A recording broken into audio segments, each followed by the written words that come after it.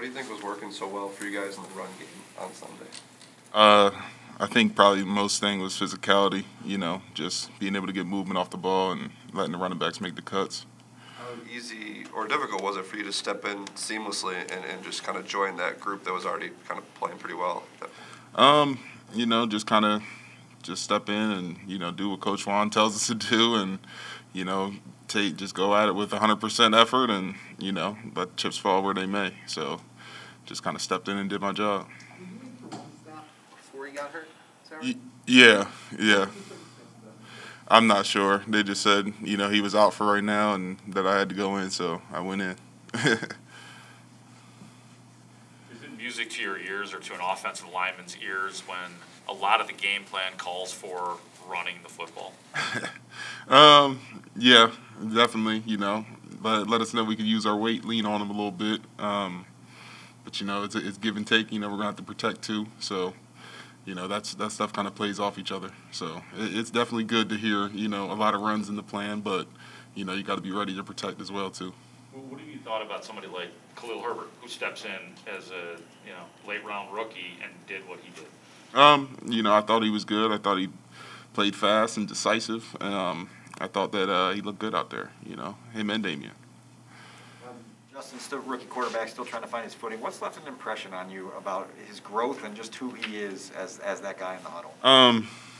I think you said it, just the growth, over him stepping in at first with the Bengals, I think it was, and then up until this point, just the confidence, him just having the composure, especially in a loud, arena like we were at last week, just him being composed and calm and just getting us ready to go.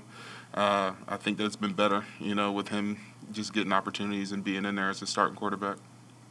What kind of strides do you feel as an offensive line that you've made the last couple of weeks, both run blocking and then obviously protecting Justin? I've just been trying to work on my craft and be the best that I can be. I think that I've made some strides. Definitely not where I want to be yet, but just going to continue to keep working.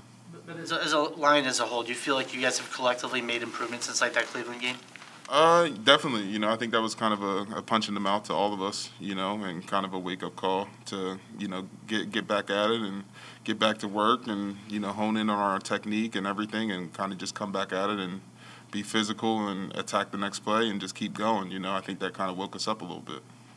What have the past couple months been like for you to go from, starting when you started camp at left tackle and then COVID list and then now here you have this opportunity, obviously on the right side?